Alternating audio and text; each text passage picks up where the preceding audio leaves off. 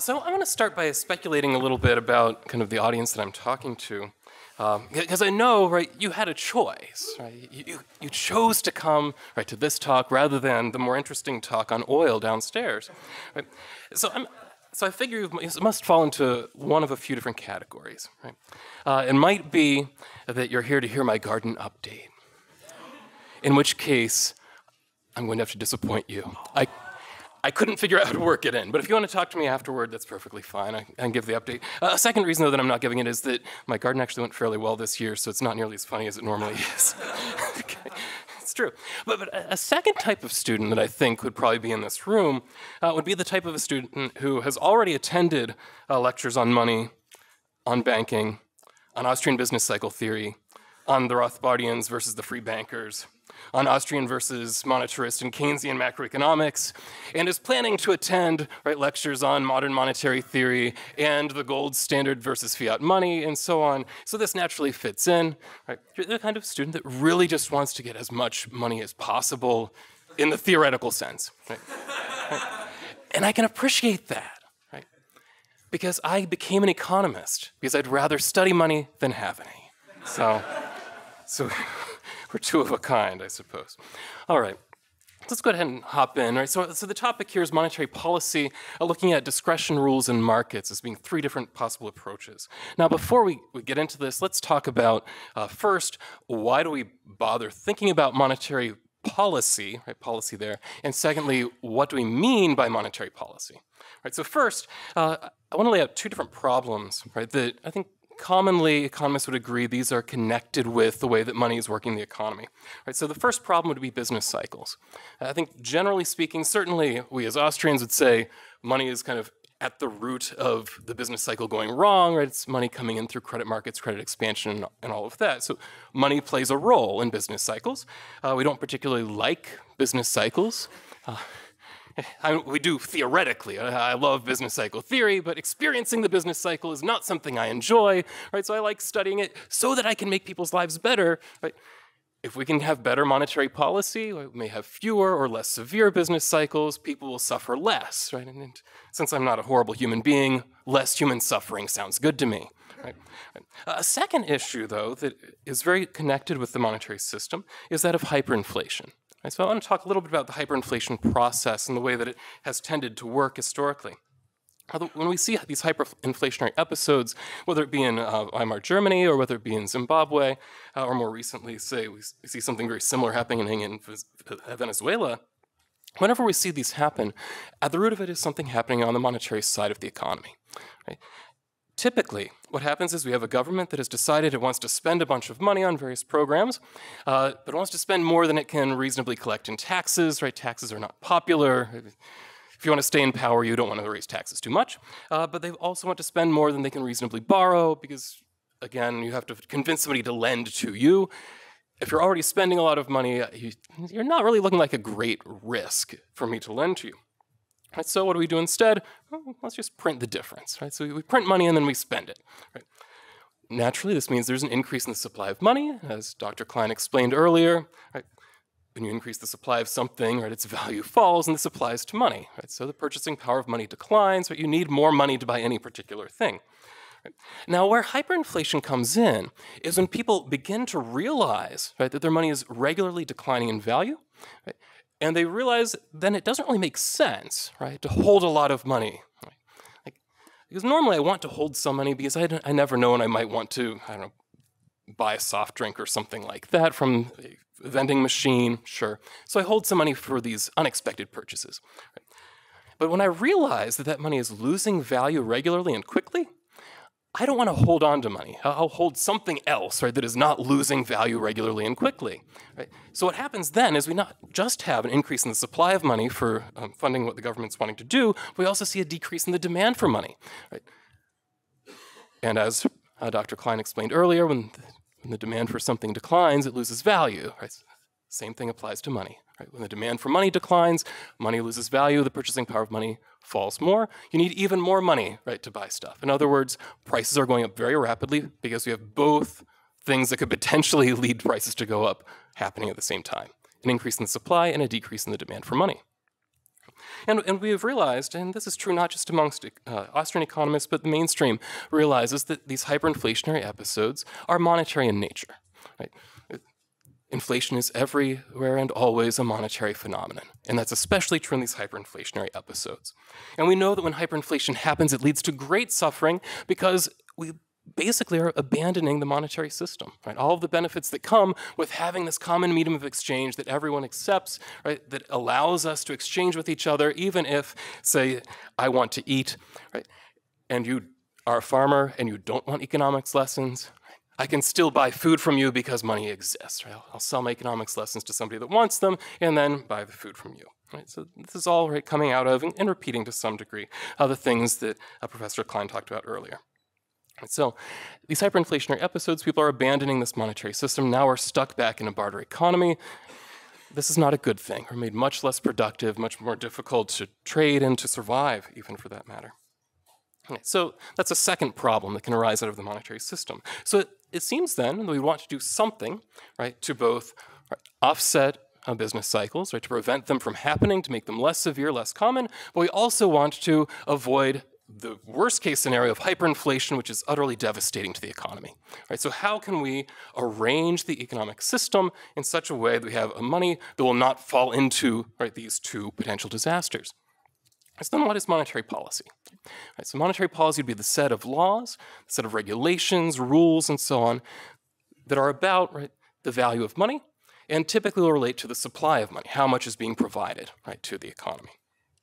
Okay. Now, when you look in the mainstream, the main discussion at the moment is between kind of these two views of how we should do monetary policy. Right? Should we do monetary policy? One basis, right, would be on the basis of discretion. Right? So what discretion simply means, right, is that we have a group of people that get together.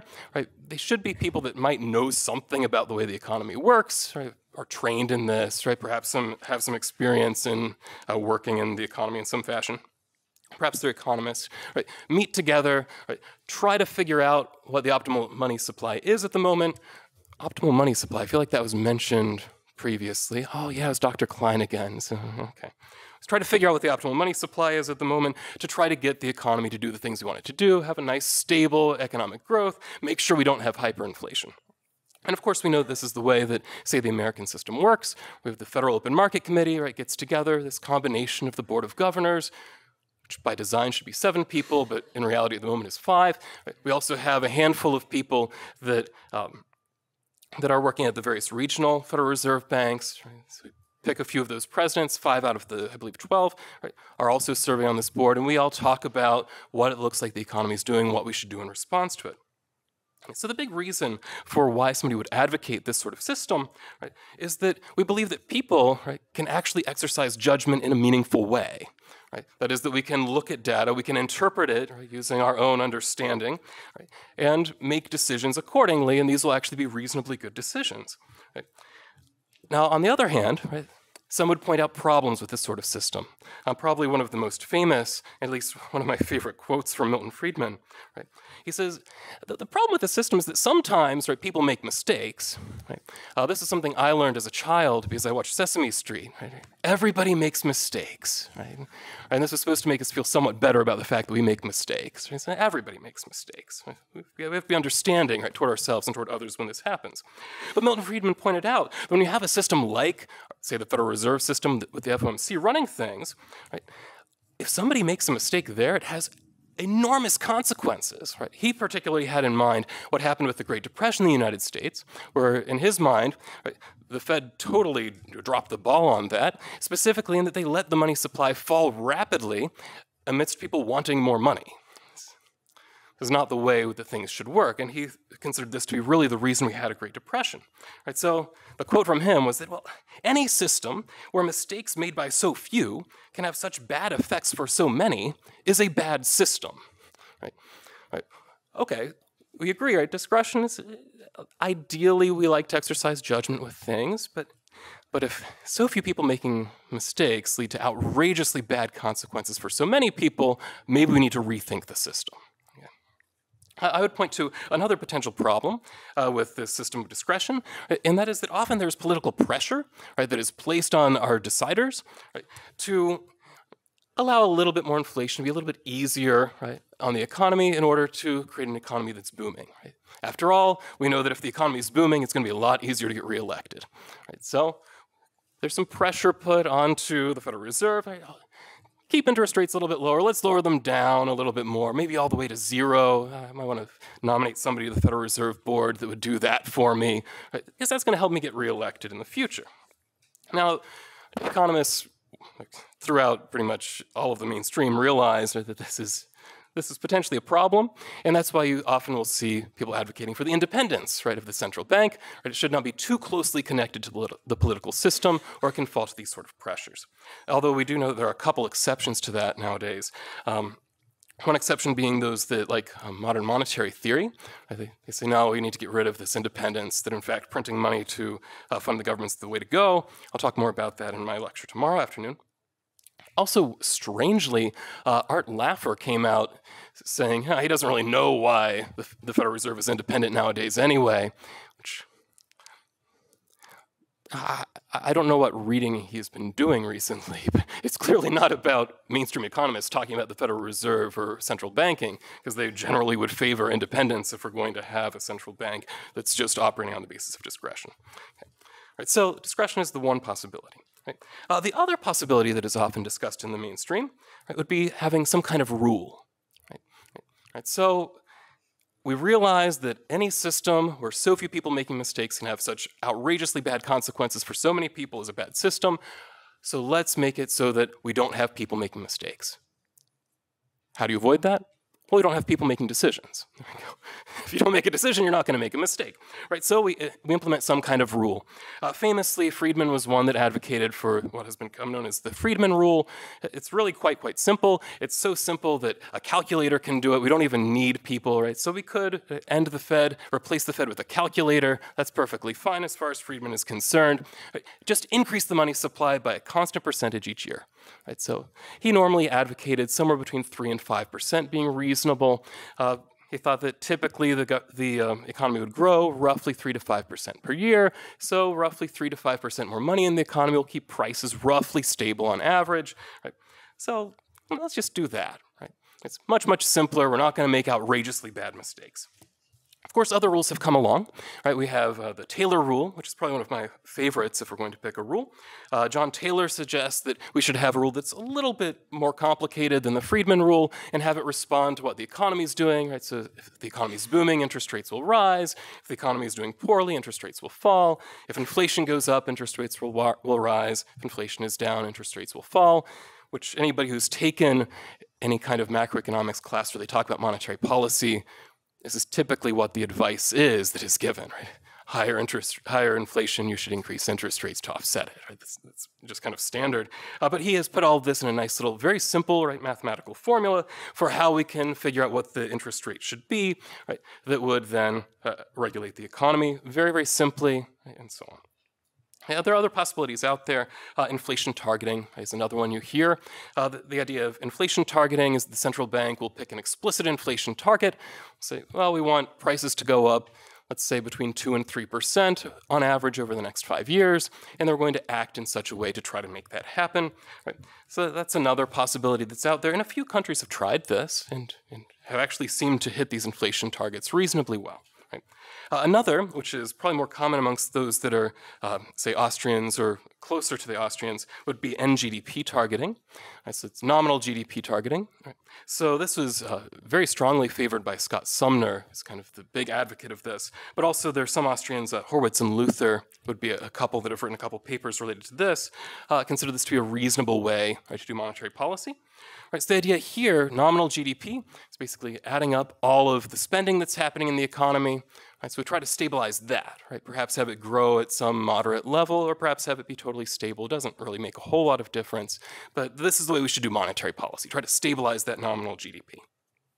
Okay, right, so rather than go through these rules one by one and try to critique, well, here's the problem with Friedman, here's the problem with Taylor, and so on, I want to deal with the idea of rules, right, first.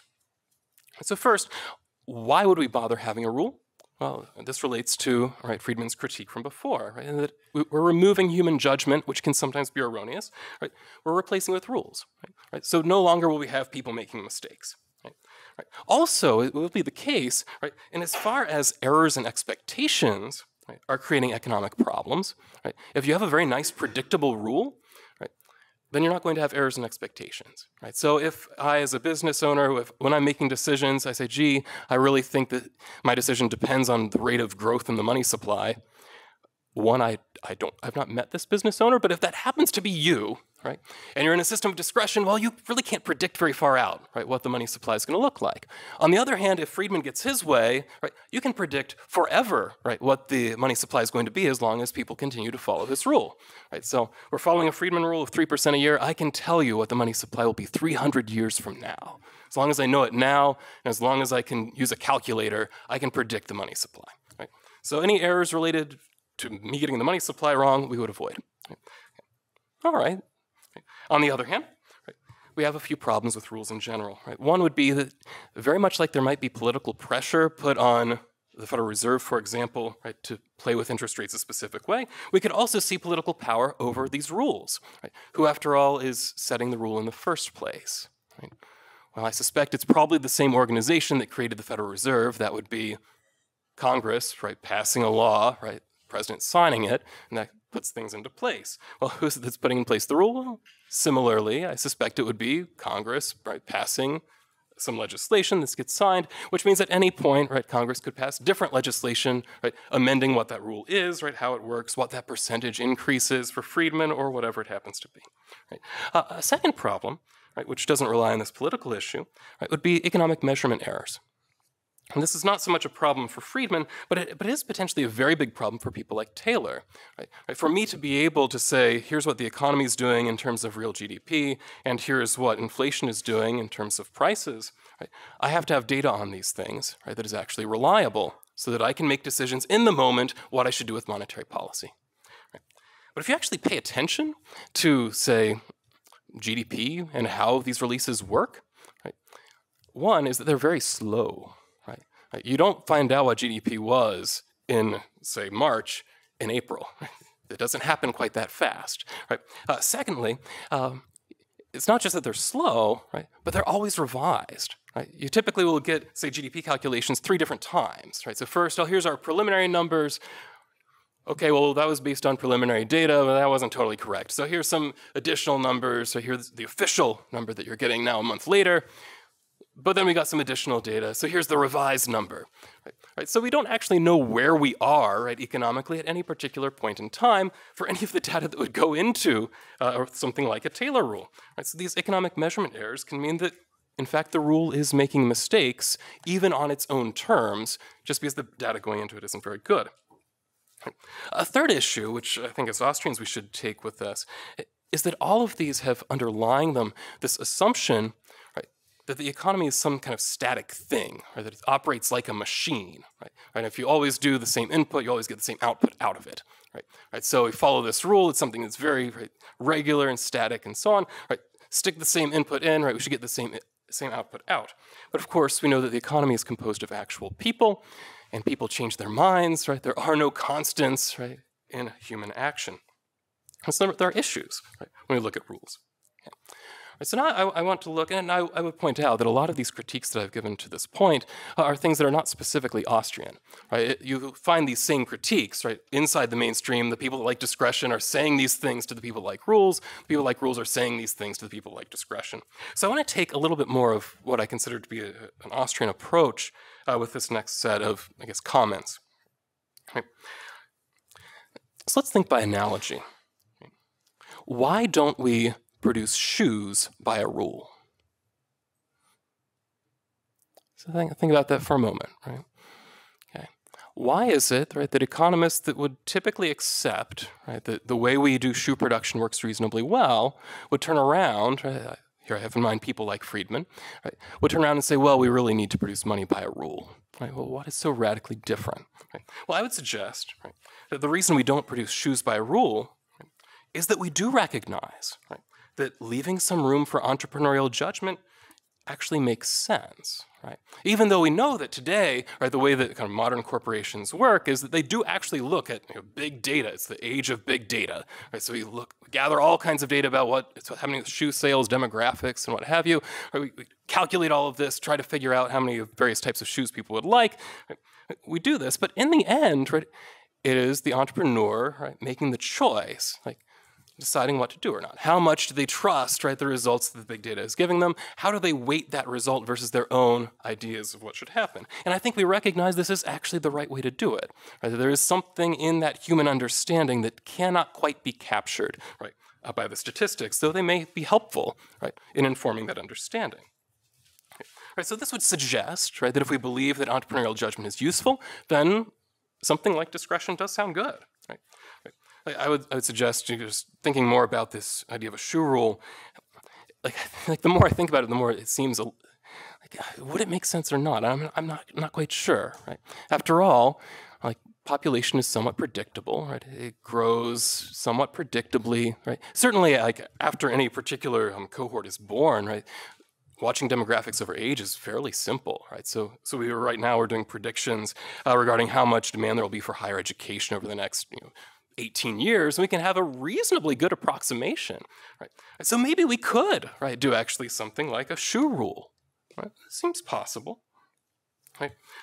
But yet we come back to that question of, shoes are not that simple, right? It's not a matter of producing the right number of shoes. You have to produce the right style and all of that, right? Get them to the right place, the right time, and so on, right? So entrepreneurial judgment again comes in because there is complication when you're dealing with human beings, right?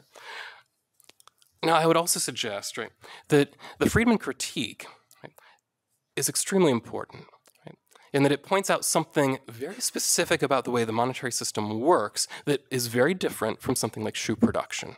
Right?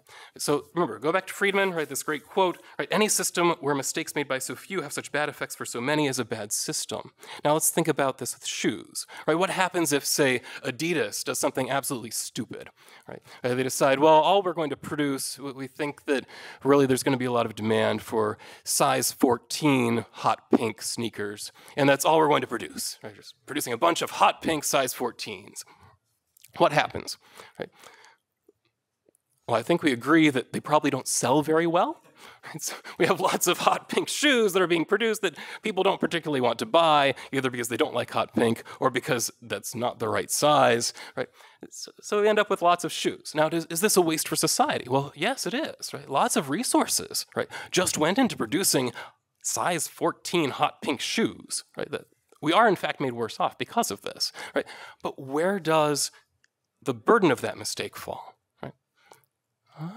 Right. It falls primarily on Adidas. Right? They're the ones that paid a whole bunch of costs, right? And now are not receiving that money back. Right? So the shareholders, right, that did not immediately kick people out of positions in upper leadership, they're going to be paying quite a bit because of this, right, as their corporation is taking losses. But so mostly, when they're making the mistake, right, the burden is falling primarily, right, on the one making the mistake. Right? In this case, on the corporation making this totally stupid choice regarding the shoes they're creating. Okay. Right. Now, what about the consumers? Now, we are made somewhat worse off, less choice involved, but the way we get around that is that I suspect these shoes will end up being very, very cheap. Right? It's not worth zero, maybe, but sell them for a couple dollars a piece, that kind of thing. Right? Okay, so the effect on consumers is basically minimal. Right? We have a few less of the other shoes we might actually want, but the shoes we got are really cheap. The burden, again, right, falls primarily on Adidas. Okay. What happens, though, right, when the Federal Reserve makes a mistake, right, and the economy goes through a recession? Right? Yeah, I'm pretty sure that's it. Right? The Federal Reserve does not suffer because of this, right?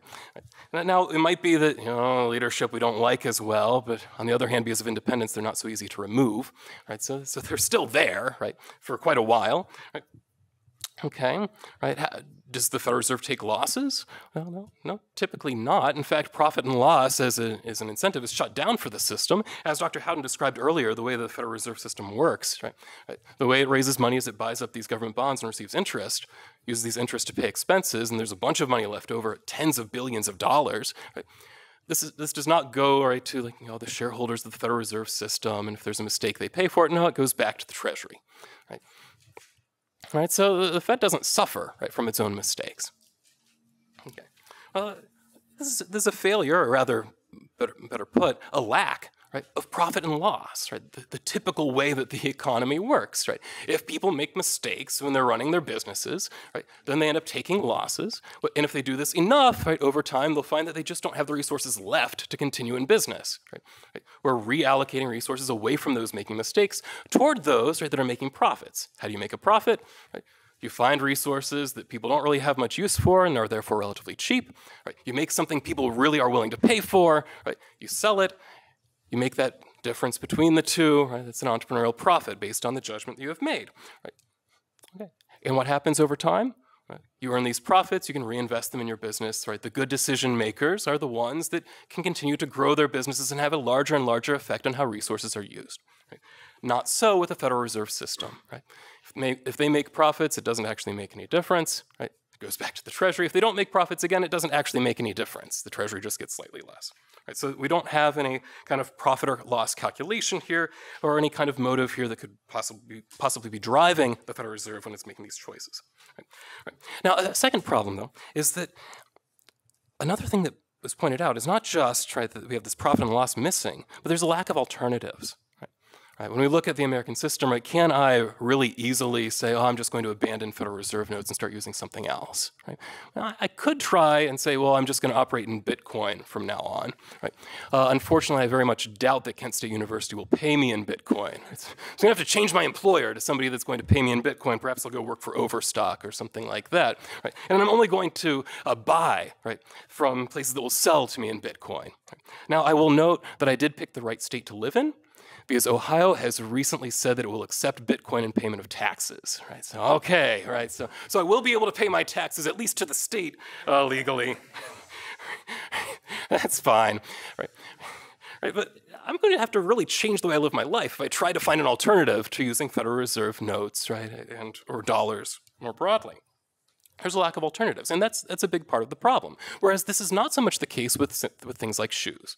If Adidas does something stupid, I can buy Nike, I can buy Reebok, or what have you. There are other options out there. You might see where I'm going with some of this, potentially. But if not, we'll get there directly right now. All right, so how then should our monetary system operate from a Misesian standpoint? Now, I will say Mises lays out, this is all from the Theory of Money and Credit. You can buy copies downstairs. I would suggest that if you do decide you want to read the Theory of Money and Credit, I'd say it's a book of its time in many ways. So a lot of it, he's dealing with debates that are happening in the early 1900s. He's using terms in a way that are different than what we would use them today if, say, you take Econ 101, that kind of thing. So I would strongly advise have somebody to guide you through it. One option would be Dr. Murphy's study guide to the Theory of Money and Credit. I should start getting commission from selling these things. I have not asked for it yet. All right, so in that book, Mises lays out there are two sides to what he considers to be an ideal monetary policy. The first is a positive affirmation of the market's choice of money. That is that legally we should recognize what the market has chosen as a money. Secondly, there should be some form of obstruction that will prevent government from meddling in the currency.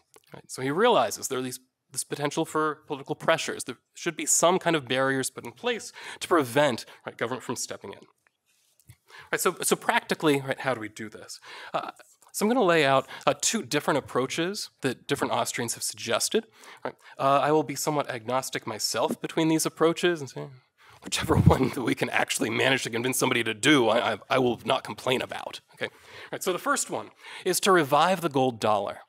So this is the approach that both Mises and Rothbard have suggested. And now their approaches are slightly different from each other, but at heart the idea is that we already have a bunch of dollars being used here in the United States. Let's reconnect that dollar back with gold. We know it was connected with gold originally.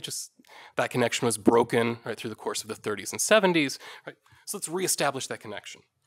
So the Misesian approach, what Mises lays out in the Theory of Money and Credit when he's looking at monetary reconstruction, is a few steps. So first, he says we should stop issuing additional paper dollars. He's not saying we need to burn all the ones that are out there, just don't issue any more at this point. Now, after we do that, we also want to make sure there are no gold sales by the Fed or by the Treasury. Okay. Right, so we don't want anything messing with what's happening in the gold market. Right, now he suggests that if we do this, these two things, right, first stop issuing paper dollars, secondly, don't allow any gold sales, right, from the authorities, right, the price of gold will stabilize. And he says when that happens, right, then we'll establish parity at whatever that price happens to be. Right, so if it just so happens that after we make these announcements, okay, we're not going to issue no more paper dollars, right, we're not going to sell any gold at this point, we just want to see where the price is going to stabilize, maybe it stabilizes at, say, $2,500 an ounce. Okay. Right. Once we see that stability, he says, okay, then we can step in and say, now, a gold and $2,500, right? Those are just equivalent to each other, right? $2,500 is the name, right, for an ounce of gold, or it's simply by definition the same thing. If you have $2,500 and you want to hand them in to the Federal Reserve, we'll give you, right, that ounce gold coin, or vice versa, you have an ounce of gold, right, you want the 2,500 paper dollars, you can do that, right? We can establish parity at that level. Right, so he says we create this conversion agency, right, that is going to then just handle, right, these transactions as people want to either use the physical gold or use the paper equivalent. I would note this idea of a conversion agency, this is not something that is totally foreign to our experience. Not so much recently with gold, but we do have, say, some countries that have pegged their currencies to, say, the dollar, right, that establish currency boards, right, to do this. Right? So the currency board is then in charge of ensuring that if anybody brings in a certain number of dollars, right, then they receive whatever the legal equivalent is in their home currency and vice versa. Right? So that's the same idea here, right, applied, though, to a conversion agency. He also suggests, here you can tell the time he was writing, he says we need to eliminate all large bills, though, as time goes on. He says anything $5 and up. Yeah, $5 may have been a large bill in around 1920. It's not really a large bill today. But the idea is that when we have these large enough bills, maybe in today's, he might say something like $100 and up might be about right, proportionally. Right, so no bills, right, for $100 and up. There, instead, you use gold coins. Right, so then people get used to, at least for large transactions, actually using, right, the physical gold, thinking of gold as being the actual money, rather than only thinking about paper as being money, which made breaking the connection much easier than it otherwise would have been. And so this is the Misesian approach. Rothbard takes a somewhat different approach, one that I think could probably be established much, much faster as far as that goes. And so Rothbard would say, well, we have measures of the money supply. Right? We also have some sense, assuming they're not lying to us, of how much gold holdings we have, right, in the Fed and the Treasury. Right? So why don't we just immediately establish, right, what the ratio is between the two? Right? So I did some calculations. Personally, I like M2. It's the kind of thing that happens when you're an economist. You have a favorite money supply measure. Okay, so if I'm not allowed to choose the true money supply or the Austrian money supply, which Dr. Newman talked about, I'll choose M2. Right? These tend to be reasonably close together. Right? Okay. Right, so and that's, last I checked it, was $14.7 trillion. Okay? When it comes to how much gold is being held, right, by the government, you have to do some research to figure this out. But what I found, based on, this is from first the Federal Reserve, their balance sheet. Right, it says that they have a certain dollar amount of gold. I think it's like $11 billion. Right? But that amount, strangely, you'll notice, if you look over time, that $11 billion doesn't change, despite the fact that the price of gold changes. Right? It's one reason people argue against a gold standard is the price of gold changes. How is it that your asset is changing in value, but the asset is not changing in value on your balance sheet? Well, it's because it's on there on a legal basis. Right? There's a specific price that it was at. Right? I think it's around $40 or so an ounce. Right? It's drastically underpriced as an asset at this point. Right? So doing the math, you say, okay, I found that would be roughly 261 million ounces, right, that are owned, right, by the Federal Reserve or the Treasury. Exactly the legal standing there is a little bit fuzzy too. This combination, roughly 261 million ounces, it's not that hard to do the division, right?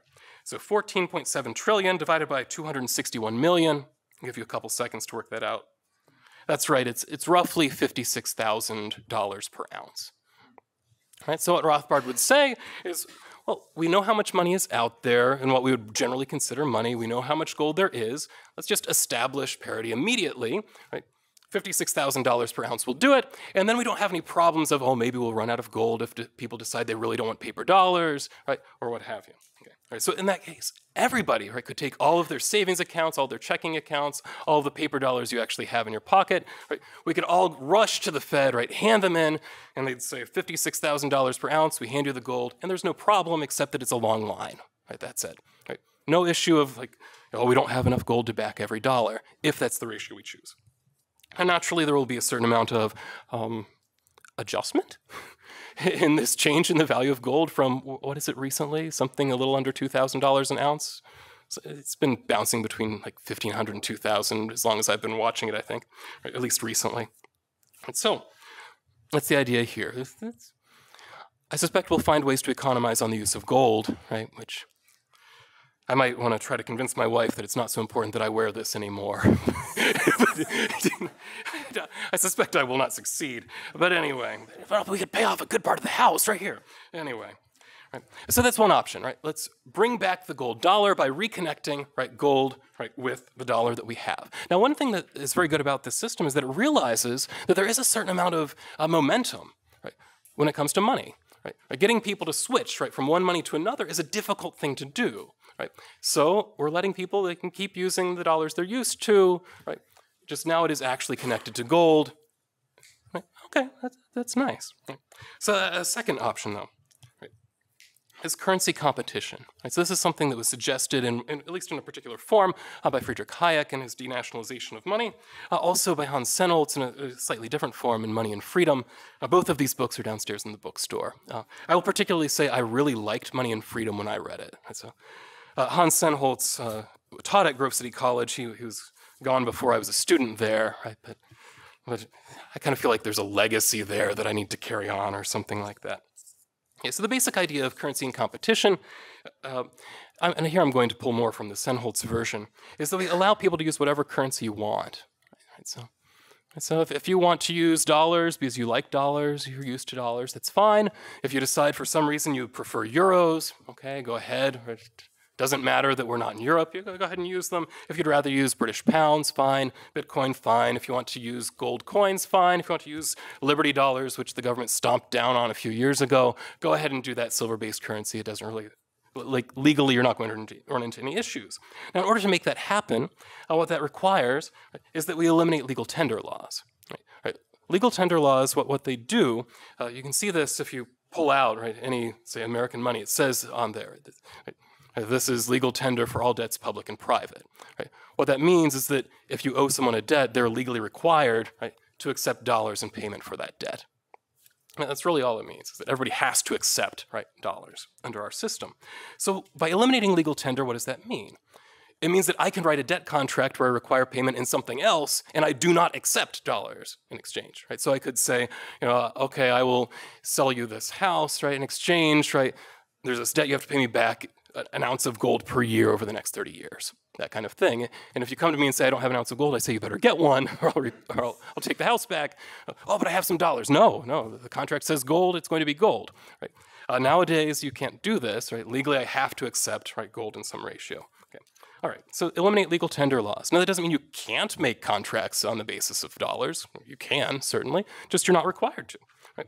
It also, another point of currency competition under the Sennholz version would be free entry in currency. Right, so anybody who wants to start producing currencies is allowed to. Right, so if I wanted to start producing Engelhardt dollars, right, so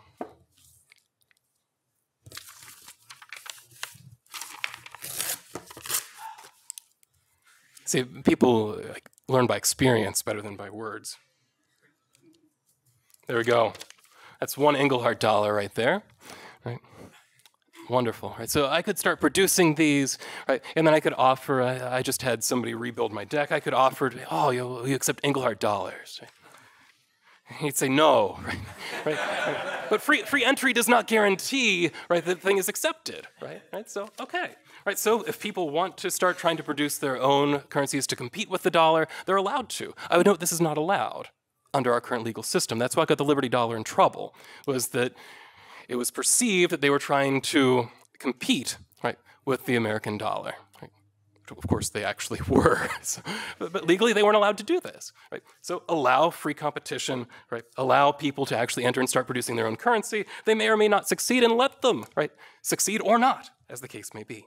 Right? A fourth point, which Senholz would point out, is this: it's amazing to me, right? When you say something like, "Oh, I want a market-based money," people act like you're being totally radical, right?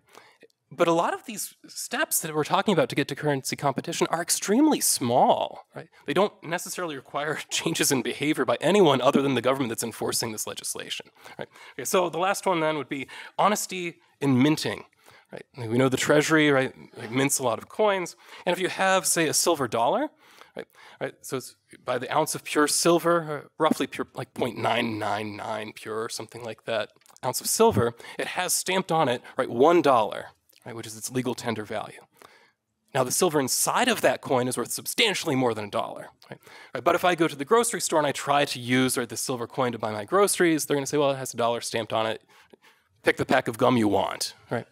So it would be crazy, right, for me to try to use these treasury stamped coins, right, in exchange the way that it is now. So what Senholz suggests is that we do something very simple, and that is stop putting dollar values on these coins. Right? It's an ounce. 0.999% pure, or 0.999 pure, okay? And then it can trade right, at whatever the ratio happens to be. So it might be worth roughly, I think at the moment it's something in the neighborhood of $15, $20, right? In exchange, if I can convince somebody that a silver coin is what they want to take instead of paper dollars. Right? Okay. So that's it. 4 very simple things, right? Allow people to use whatever currency they like, right? Free entry in currency, which would require legal change. Right? Eliminate legal tender laws, also a legal change, but these are not outrageous things that require people to change their behavior. Right? And honest minting by weight, it's actually simplifying what the Treasury is doing in terms of its minting process. That's it. Right? That's all it would really take to get currency competition started. Then let the market decide. Right? So back to the first Misesian point, let's positively affirm whatever the market chooses. It might be that the paper dollar can hang on for a while. Right? It's been reasonably well managed compared to many currencies. It might be that it loses out to something like Bitcoin. It might be that it loses out to something like gold or silver. Like, I don't know, I'm an awful entrepreneur. I hope that you don't have to be a good entrepreneur to be a good economist, or I'm in trouble. Right? I'm an awful entrepreneur. I don't know what the market's going to do. Right? But I say, let it do it. Okay, that's the key. Okay, so how would the system then work if we have these private producers of money? Dr. Klein did talk about this a little bit in her talk, but I think it bears repeating. Right, so let's say that we move to something like a gold-based system. Now, I would note, if we do have a gold-based system, that doesn't mean that there's a single producer of gold that might make mistakes the way the Fed might in our current system. Right? It is possible if we have, say, a gold-based money, there could be lots of miners of gold, because there are currently lots of miners of gold, and there's no necessary reason that would change. There might be lots of minters of gold, because right now there are lots of minters of gold, and there's no necessary reason that would change. Right? So that means then, right, mistakes are less serious. Right. So let's suppose that we do have these entrepreneurs trying to make decisions about how much gold they want to mine, right, and mint and so on to bring into monetary uses. How do you make the choice? Right? So on the basis of like any other business, like shoes, profit and loss. Now, when you're dealing with money, things are kind of funny. Right? And an ounce of gold is an ounce of gold. If this is being used as money, that hasn't changed. What does change is your cost of production. Right? So if gold is becoming more valuable, people want more of it. Right? Okay, then that means it takes less gold for me to pay my workers, right? For me to pay for electricity, for me to pay the various costs involved. Right? Okay, so now it's more profitable, right, for me to produce more gold. So it makes sense. I'm going to ramp up production. Perhaps there'll be new entrants, right, coming in, starting to mine gold that didn't think about doing it before, right? But now it's more profitable to do it. Right? So they start producing more gold. Right? So let's put this together. Right? So suppose there's an increase in the demand for this gold money. Right? In that case, it gains value. Because of that, it's now more profitable for us to produce gold, and people produce more of it. This is the way we want the economy to work. Right? When people want more of the thing, we produce more of it. Right? And it could go the other way around. Right? It very well might be. Maybe people say, oh, I don't actually want more gold. I'm okay as it is. Right? In which case, demand falls. Right? The value of gold would fall as a result. Right? Which means then I have to pay my workers more to convince them to actually work. I have to pay more for electricity and so on. I'm taking losses. So we start cutting back production. Which is exactly what we want the economy to do. Right? If people want less of the thing, we produce less of the thing. Right? So that's exactly the way we would like this to work. Okay. Now, I would note, I just want to say a very quick comment about Bitcoin here. One of the criticisms of Bitcoin that I've heard from Dr. Herbner, and I think he's basically right, is that that doesn't operate the way we just described. Right? If you want to know how many Bitcoins are going to exist at any point in time, we know that now. It's actually closer to a Friedman rule, but not a constant percentage each year. Right? It's totally predictable, right, what the quantity of Bitcoin is going to be every single year, day, even for that matter. And so it doesn't respond in quite the same way. Now, does that mean that people won't pick it? I don't know. I'm a terrible entrepreneur. Okay. But I suspect that if Bitcoin had to actually fight a fair fight with something like a more commodity-backed money, that it probably wouldn't win. Might it win against paper dollars? Time may tell. All right, so I just want to finish up then with a quote. I mentioned Senholz's Money and Freedom, which I do really enjoy, and I think this quote just sums it up very well. That is that sound money and free banking are not impossible. They're merely illegal. This is why money must be deregulated. In freedom, the money and banking industry can create sound and honest currencies, just as other free industries can produce efficient and reliable products. Freedom of money and freedom of banking. These are the principles that must guide our steps. Thank you.